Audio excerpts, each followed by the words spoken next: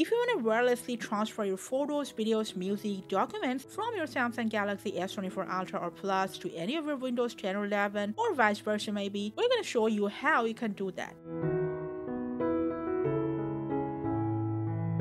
For that, first make sure to download Samsung Flow app on both your Windows and your phone. Available on both Play Store and Microsoft Store. After the download is completed, open the app on both your devices. On your Windows, click Start. And when you see S24's name in here, just click on it. If you're getting this pop-up, tap on either Wi-Fi or Bluetooth. We recommend you to go with the Wi-Fi. And you must be connected to the same Wi-Fi for this process. Press OK on both the devices.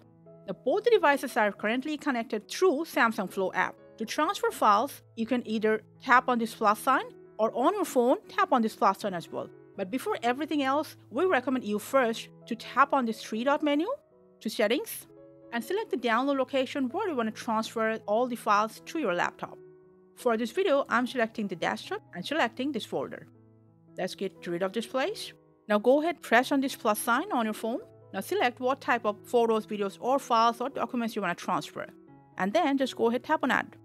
And you will immediately see those files are transferred to your selected location. Depending on the size of your files, it might take some while. And this is the quickest and easiest way to transfer any files from your S24 to your Windows. If you want to transfer anything from your Windows to your S24, just select those files and drag and drop it on your Samsung Flow.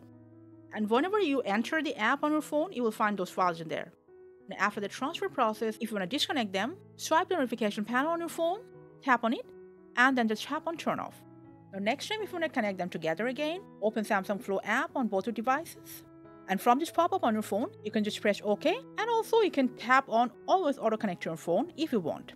And this is how simply you can transfer anything from your S24 to your Windows 10 or 11 or vice versa. Hope this video helped you in this quick process. Thank you for watching.